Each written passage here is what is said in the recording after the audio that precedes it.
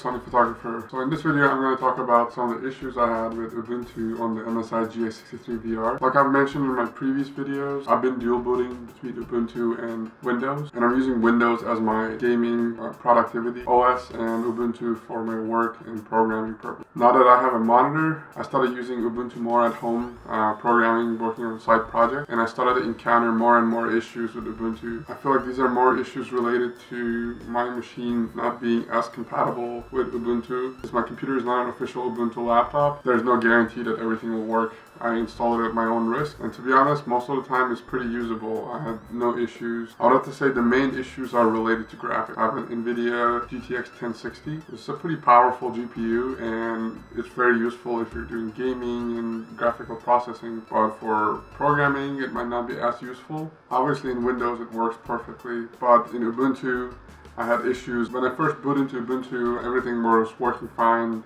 I had no issues, but the only thing that did not work is my HDMI and display ports. Anytime I would plug in anything, it wouldn't recognize it, it wouldn't say that anything is connected to it, and this was super annoying in case I wanted to share my screen or I wanted to plug my computer into a monitor or a TV. It was not possible, and it was super annoying. After searching around, I decided to install NVIDIA drivers. By default, Ubuntu uses its own open source drivers power the graphics, and it's usually done through the Intel HD graphics card. So the display port and the HDMI, they run through my GPU. So if my GPU is not being used by the OS, DisplayPort and HDMI do not work if I'm using the Intel drivers. But the good thing about Intel drivers is they use a lot less power than NVIDIA ones. If I want to work longer without being plugged into the power, then I need to be on the Intel HD graphics card instead of NVIDIA. So the good thing about the NVIDIA drivers is that there's this thing called Prime Select. You can switch between Intel and NVIDIA. Usually if I need to be on the go, I will switch to Intel graphics cards and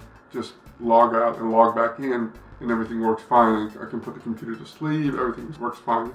And the performance is really good too. I don't see any difference in GUI performance of Ubuntu. As soon as I need to plug my laptop to a monitor or some kind of a display, then it does not work. So I have to go to Prime Select and then switch to NVIDIA, log out, log back in, and then I can plug it in. But that's the first issue. The second issue is when I'm in NVIDIA drivers, if my computer goes to sleep, or if I put it to sleep, if I come back, I have these weird graphical glitches. NVIDIA has acknowledged this issue in the dev forum, so in the future update, this will be fixed. Right now it's still an issue, so if my computer is asleep, I bring it back and I open anything, if there's any kind of a pop-up dialog, it has like weird colors all around it, and it's super annoying, especially in Sublime when I'm programming. If I highlight any, or if I go over any class and it shows me where it is, it just blocks pretty much a lot of the part of the screen, and it looks really ugly. So the third issue is that when I unplug the monitor, sometimes the whole system pretty much crashes. It turns off every application, Google Chrome. If I have anything else, it's just like everything gets shut down, everything crashes, and then there's like a whole, like,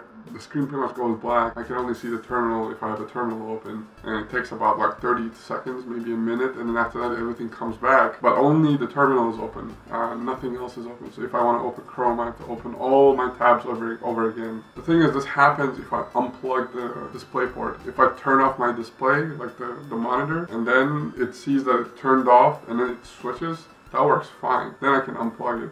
So it's really weird. Other people have been having these issues as well. I feel like a lot of the Pascal graphics card laptops are relatively new, so I feel like maybe in Ubuntu 17 or whatever, 1704, I feel like a lot of these issues will be fixed probably with the new X server, with the new Intel drivers. So the purpose of this video was to tell you guys that if you want to use a computer like this for programming and you want to use Linux or Ubuntu, just be careful that some stuff might not just work. You have to do a lot of digging, you have to look through logs, you have to sit hours on different forums, on Google, searching your errors and issues, and hopefully someone else has come across them. If not, you have to like report these bugs, and it's going to take a few months to get them fixed. And you know, if you want a really pain-free setup, I suggest getting laptops that ship with Ubuntu. Dell has few laptops that they ship with Ubuntu, and they have pretty good specs. System 76 also has really good laptops that ship with Pascal graphics cards and Kaby Lake M.2 SSDs. They have really good specs and they're reasonably priced, and you're gonna get a peace of mind of like running Ubuntu, and it's gonna be very stable. And if you care about gaming,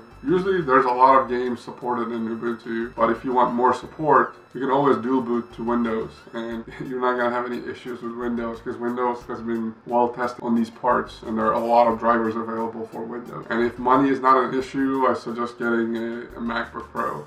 With MacBook Pro, you're gonna get the ideal programming experience. Again, with MacBook also you can dual boot Windows, or you just use a bunch of tools where you can boot Windows as a virtual machine. So there are a lot of options. So the route that I went was kind of like the more risky, less stable route. I kind of expected this to happen, but I didn't know it would be like this bad and annoying. But I believe these issues will be fixed in the future, and I'm not going to have any problems. So these are some of the issues I had with Ubuntu on MSI GS63VR. Have any of you had any problems with this? I feel like with the popularity of Pascal laptops coming out in the last year and this year, I feel like there's going to be a lot of you in this situation, whether you want Ubuntu or you just want to program on your machine. So let me know in the comment section if you had any similar issues. Maybe you've been through these issues, you've already fixed these problems. Please let me know in the comments. I'm not a professional in Linux. Every time I'm online looking for stuff, I spend hours and hours and hours, usually like late at night, and I get super frustrated, and usually I just run out of patience and just go to sleep. Since there are so many combinations of devices that could possibly have this bug, it's really hard to find exact instances of my problem. A lot of people have similar problems, but they're like sometimes not even close. And if I try to use their solutions, it doesn't help mine, and it becomes really difficult. So thank you for watching this video. I just wanted to make this really short. I know a lot of my videos have been pretty long. And also if my voice sounds really muffled because I've been sick the last few days recovering, and my nose is like still a little bit blocked. So sorry for that. I'll see you guys in the next video.